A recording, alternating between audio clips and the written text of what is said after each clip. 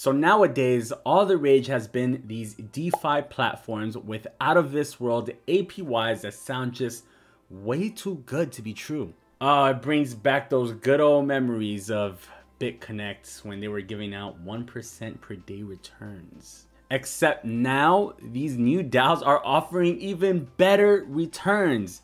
And better than that, there's no lockup periods or referral systems, which is usually the obvious scam red flags. So of course, I decided to dive head first down the rabbit hole to figure out exactly how legit these are and how they work so that you don't have to, but you probably should do your own research either way. So today we are breaking down Olympus DAO, which is currently boasting an APY in the range of 6,000%.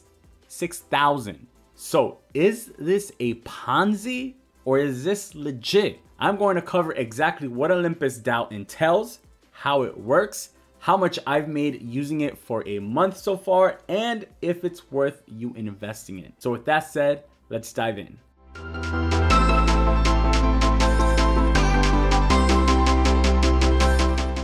So before you guys all start spamming the comment section with, it's a Ponzi scheme, bro, let's first understand exactly what a Ponzi scheme is and the history behind it. So Ponzi schemes have been around for a very long time. The name comes from Charles Ponzi, who ran one of the biggest Ponzi's in the United States history in the 1920s. Nowadays, Ponzi schemes have evolved and market themselves as network marketing, aka multi-level marketing, aka pyramid schemes, which is another form of a Ponzi scheme. However, it would be lazy to immediately write off Olympus DAO as a Ponzi scheme just because of its ridiculously high APYs. So please guys, do a little bit of legwork before the typical, it's a Ponzi scheme, bro, comment on the video that provides zero value. Don't be that guy. So with that out of the way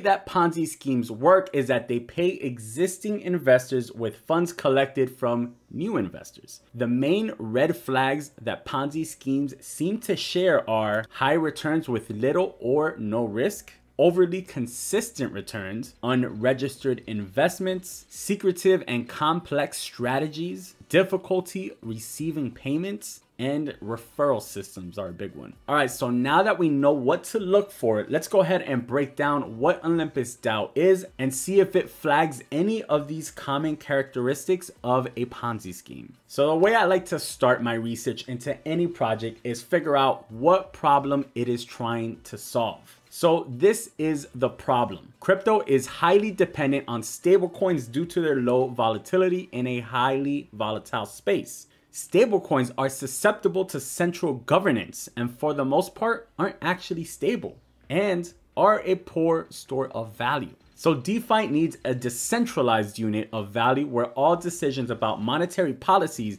is discussed in the open and has the people's interest in mind. So Olympus DAO was created in response to the problem of lack of a true sustainable store of value in the cryptocurrency world. Olympus DAO is able to do this by having each OHM token backed by a basket of assets in the treasury, which gives OHM an intrinsic value that it cannot ever fall below. So the idea is for Olympus to be the reserve currency protocol and operate similar to how central banks manage their currencies using reserve assets. But Olympus DAO will manage their currency, OHM, using crypto reserved assets instead. Now, the big difference between Olympus and central banks is that in a central bank, decisions are made by a select few. All changes to the Olympus protocol will be voted on by the community who are OHM holders through the DAO. So the way it works is this. The DAO basically has rules that it must follow. The protocol uses its treasury to back every OHM token with DAI and Frax, which are stablecoins. The way the protocol stabilizes OHM's value is rather simple. When OHM trades at a value above its backed assets, the protocol mints and sells new OHM, increasing supply. When OHM trades below its backed assets, the protocol then buys back and burns OHM in order to decrease the supply. very similar to how companies buy back stocks in order to increase their stock's value. This allows OHM to have a stabilized floating value, never falling below its backed assets value. Currently, the backing per OHM sits at around $102. So that means if the price of OHM were to ever fall below $102, then OHM would start buying back the tokens and burning them in order to decrease the supply and make the price go back up. Okay, so now we have an idea of how OHM operates, what the problem that they're looking to solve is, how they're planning to solve it. Now the question is, how do they make money? How do they generate income and revenue? So OHM expands its treasury through selling bonds. So there's three ways that Olympus DAO makes money and generates revenue: bonds, providing liquidity, and of course, yield farming. OHM expands its treasury through selling bonds. Basically, you can trade DAI and Frax for OHM at a discounted price. This allows the protocol to control the supply of OHM and continue to grow its treasury. The profits made from bonding are also used to back up the new OHM that is distributed to stakers. So here's how they make their profit. Every OHM costs one DAI or $1 to mint. That is its intrinsic value. So if it costs them $1 to mint and they're selling it to you for $400, they're making $399 profit. So they're selling it to you at a premium depending on what the market decides that it's worth.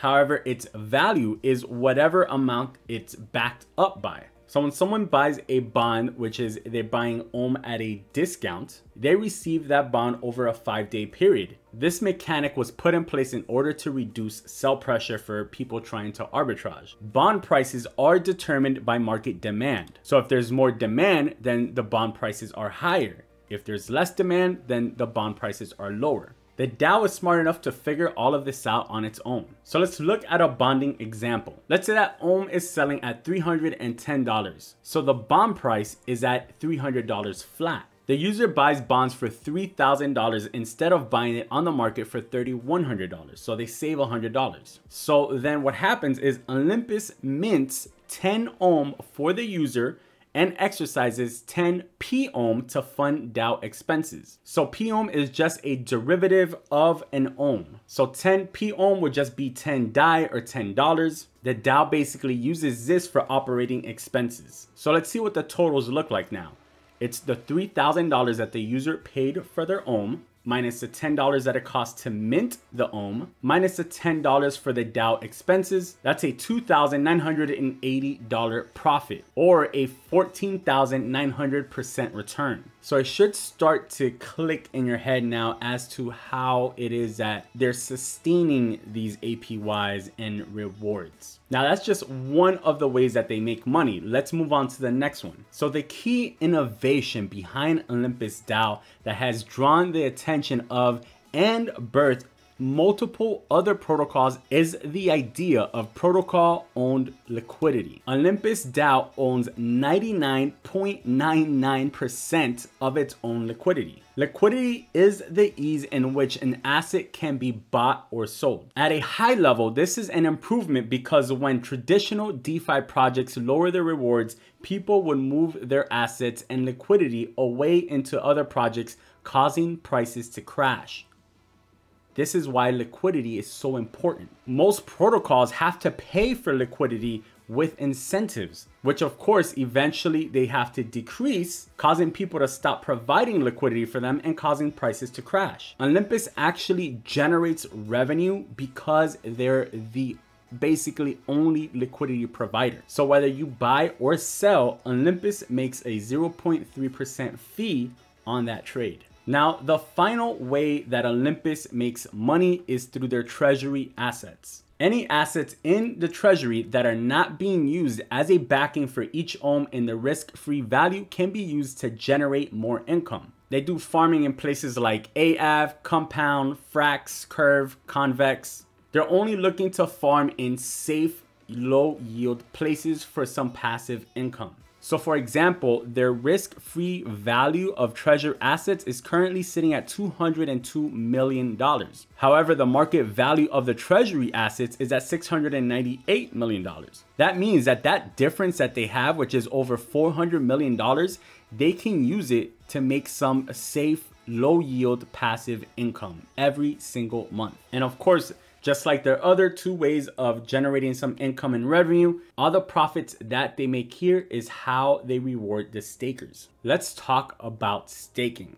Olympus uses the revenue it generates to reward those who use the protocol. All you got to do is put your OHM in the pool, and every 8 hours it rebases, which means it increases supply by a small percentage. The percentage is determined by the percentage of people staking relative to the total supply. Less people in the pool means that the reward rate is higher. More people in the pool means that the reward rate is lower. So the idea is that because it rebases and automatically compounds on itself, your supply of the token will grow exponentially, whereas the price may trend down over time as supply goes up. But your index adjusted return should be positive. So the interesting thing about this project is that the price of OHM actually becomes irrelevant in the long term. So remember that your OHM balance grows exponentially over time due to compounding. So let's say that you buy one OHM now for $400, assuming a 2% reward rate in 1 year, and you would have 1,377 OHM. If in that time span, OHM's price were to fall from $400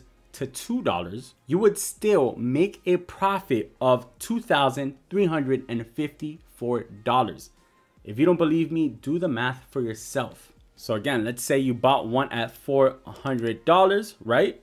And you held for 1 year. And let's say that in that 1 year, the price fell by 99.5%, which would mean that the value of one OHM is now $2. Now, because of the compounding effect and the rewards, you were rewarded 1,377 OHMs during that 1 year. So 1,377 times $2, which is now the current value of the OHM, is $2,754. Take away your initial investment of $400. That's $2,354 profit. So the other thing to know is that the reward yield non-compounded is very different from the reward yield when compounded. So the majority of other protocols do not compound your rewards automatically. If this same 8,036% APY was not compounded, then that APY would only be 540% APY, right? But because it is compounded every single day, 3 times a day, when you compound that 540% 3 times a day, every day, the reward yield compounded is 8,036%. So that's how you get these outrageous numbers. That is the power of compounding. Your balance increases exponentially. You can see here on this graph here, APR versus APY. So how sustainable is that high APY? So you could actually see here their schedule on how they're going to be reducing the APY once they hit certain tiers, because staking rewards emissions form the majority of the supply growth. They have to, when they hit a certain milestone, they have to decrease the APYs. So they've already decreased it before from between 10,000 to 100,000 to where we currently are right now, which is between 1,000% to 10,000%. Now we're expected to hit tier 1 here at the end of January, which will send the APY between 500 to 1,000%. And then it's not projected to hit that next tier until 2023. So they do have an emissions schedule already in order to be sustainable and be able to continue to grow for the long term.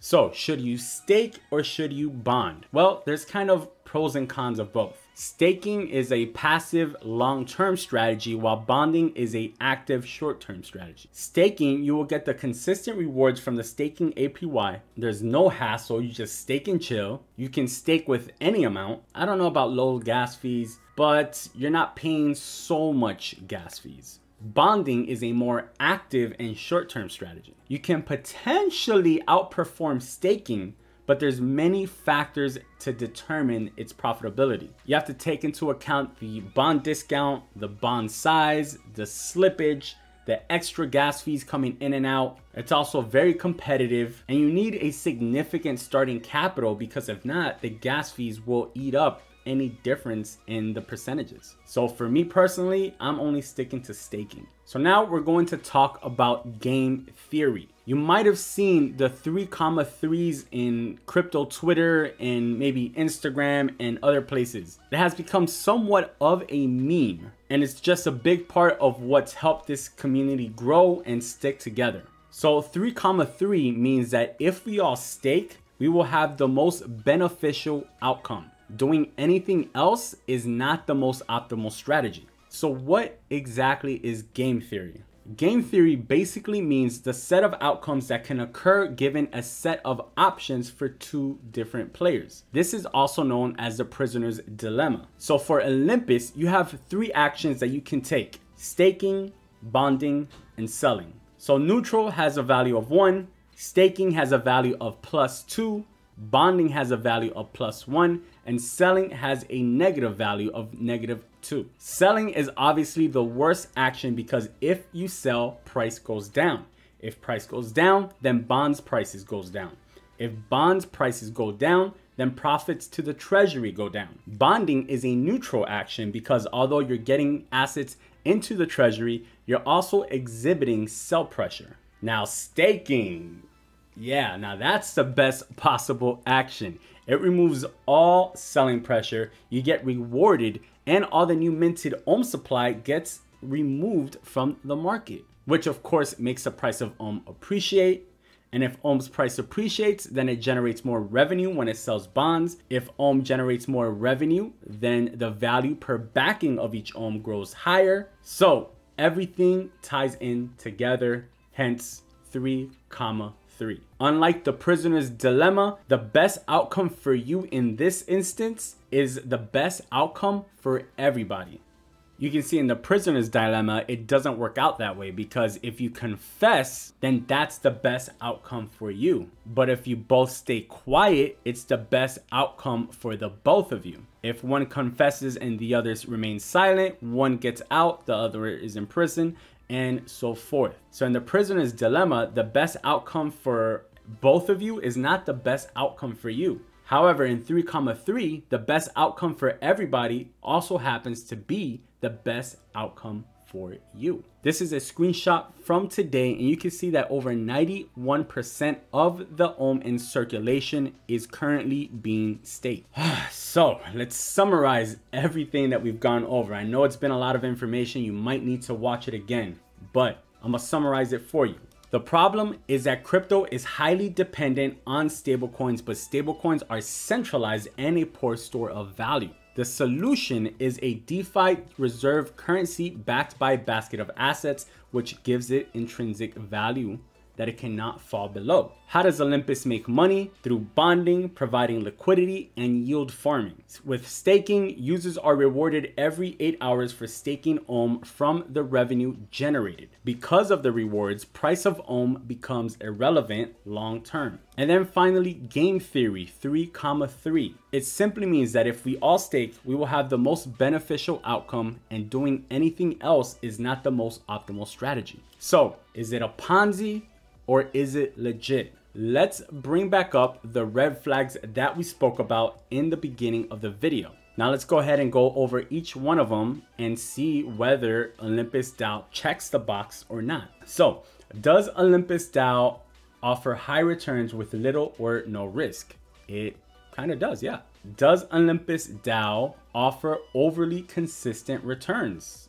Yes, it definitely does. Now, unregistered investment, we're gonna cross this one out because we're in crypto, guys, so this doesn't really relate. Basically, nothing in crypto is a registered investment. We're in the DeFi space, decentralized being the keyword. If it were registered, it would have to be centralized. So the next one, is it secretive? Does it have complex strategies? And I think we've gone over it enough to say that no, there's nothing secretive about Olympus DAO. Everything is very transparent, including the amount of money that it has in the treasury and its risk free value, and we know the exact strategies that they're using to generate income and revenue. Do you have difficulty receiving payments? And I could say from personal experience, no. You can easily get payments out of there. It's as easy as unstaking your OHM and selling it back for whatever it is that you want. And then finally, does it have a referral system? No, it does not. There's no such thing as referral systems in Olympus DAO. You don't get money for referring people. There's no incentive to recruit people or anything like that. So that one is definite no. So from our count here on our end, it is a 3-2 on whether or not it's a Ponzi or not, right? So 3 of them are saying, no, it's not a Ponzi, it's legit. 2 of them are saying, possibly a Ponzi. So at the end of the day, I don't think that this is a Ponzi. I do think this is sustainable long-term. And I don't think this is what you call a rug pull, where they're just gonna take off with the money and run. Of course, you guys will have your own opinions. I would love to hear your arguments in the comments if you have any other reasons why to think that any of these are differently, why you see them in a different way. We have to be able to have these honest conversations with each other so that we can all get to the bottom of it and get to the truth. Because at the end of the day, we all want the same thing. We want the same result. We all want to make money. I gain nothing from you losing money. You gain nothing from me losing money. So why would we make each other lose money, right? I myself am invested in this project. You can see here, I currently have 32.4 OHM staked, which is currently worth about $11,404. If everything were to remain the same, you can see here that I am making a return of 1.1% per day, 7.94% per week, and 38.72% per month. And at its current APY of 5,200, if it stayed exactly the same for the next 12 months and the price stayed exactly the same, which we know these things won't happen because they're always changing, in 12 months, my $11,000 would turn into $600,000. Now, I did buy in at the wrong time when I first started this experiment. I bought in literally towards the top. I bought at $822 my first investment. I put in 7,000. Then within a few days, it dropped down almost $100. So I put in another 2,000. Then by day 12 here, you'll see that it dropped all the way down to 589. So again, I dollar cost average. This is the same way I've done with like Bitcoin and Ethereum and stuff like that when I first entered. And this is what I tell you guys all the time to do, dollar cost averaging. So I dollar cost averaged again. Day 21, it went even lower. I dollar cost averaged yet again. And here we are on day 35. Price is even lower right now. It's at 373. So I dollar cost averaged again, bringing my total investment to $15,190. So I'm currently down about 3,200. Now, interest gained since I've been staking is currently at $2,260. So that means that if I did not earn this interest, I'd be down even more. So the plan here is just to let this sit and let it continue building. And eventually, as time passes on, the interest that I